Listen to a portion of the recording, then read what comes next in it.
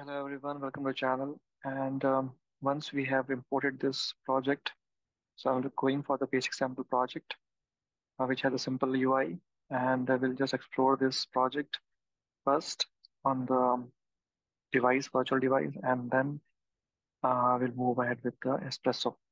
So let's explore this project first. If we'll see, you can select these different ways you want to see this project. So if you go for this project to show it like this, okay, which is just like a better visualization. Also, if you want to go with Android, it will be a little different, okay? But the project will be same, both of you. So whatever is comfortable for you, you can choose that. And if you're choosing Android, if you go inside Java, here you will find three folders. Basically, one is this is the main folder where you have the developer code, and Android test is the one where we will be writing the Espresso test. We already have some tests in here by Android team from whose repository you clone this project as example. And this third one is a unit test to write a unit test basically. So you always should remember like you have to focus on the Android test, which is the where we'll be writing our Espresso tests later. Code first, developer code, and you see there are two activities. That means it will have two screens. We'll see it in a bit in the in the virtual device basically. So it has main activity and it has show text activity. So this maybe is something which will click on something on the main activity and it will go to the show text activity. It will be very simple, very basic, simple uh, app where we'll be writing Espresso test basically. Okay.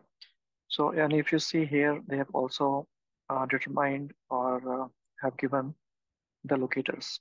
Okay, so these locators only will be needing in our test to be able to locate the element and do some action on those elements. So let's go to creating a device. Okay, so click on this device manager on the right hand side top, and I already have created one. But if you want to see how to create it, what we can do is we can delete this one. Create from the starting. So let's create a device. And let's go for the phone, maybe Pixel 6. Next, can take anyone. Tiramisu is the latest version of Android 13. Let's go next.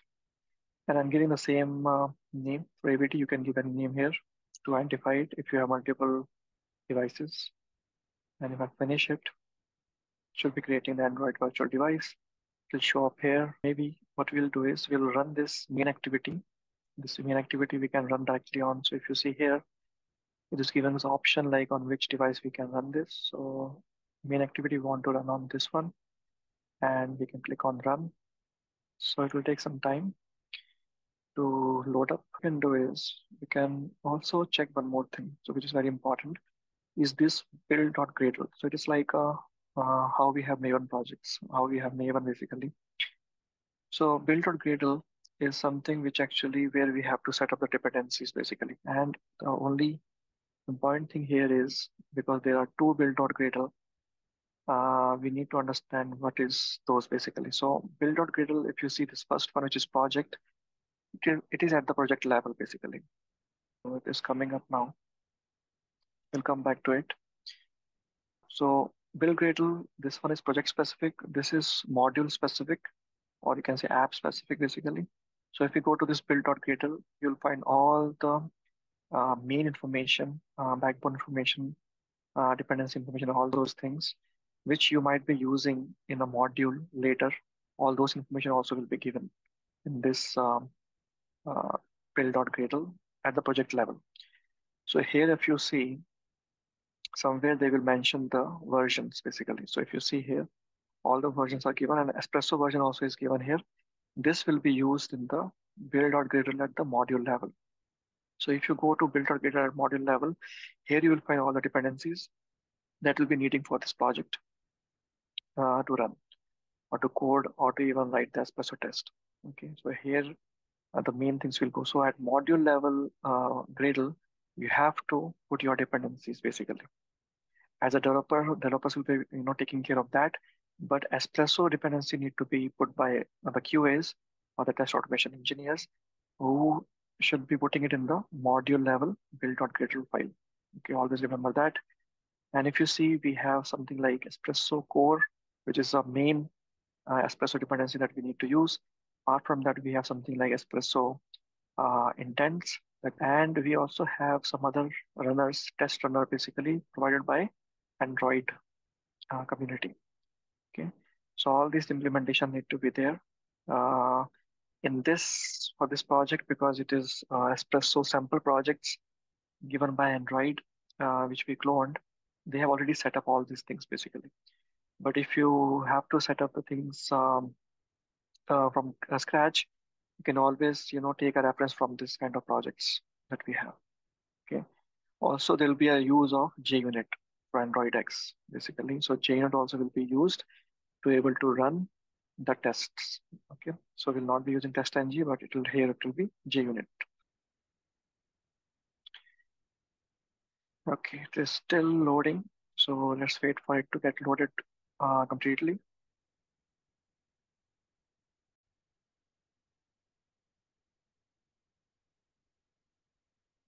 Now this pixel is starting. Let's wait for the app to open up. So now if you see, this is a basic sample Espresso sample app. It is having some issue with the memory.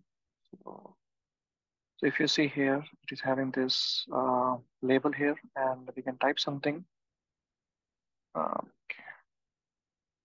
Can type something here like hello, and change the text by clicking on the button, change text. So it is changing the label. And then we can also open a new activity, and that is the one which we saw here, the another activity file here in the code. So if you open activity and change text, it will open a different activity, a new screen basically, and it will show this text hello that we have. Okay, and I can go back on the main activity. So this is what this app looks like. And in the next session, we'll be covering or we'll be writing our first Espresso test in the uh, Android test folder. Okay. So you can see in the bracket, it is written Android test. So here we'll be writing our test. Already there are some tests written in Kotlin and Java, and we'll see what we can test basically for this simple app. Okay. So that was all for today, this session. Thanks for watching and have a good day.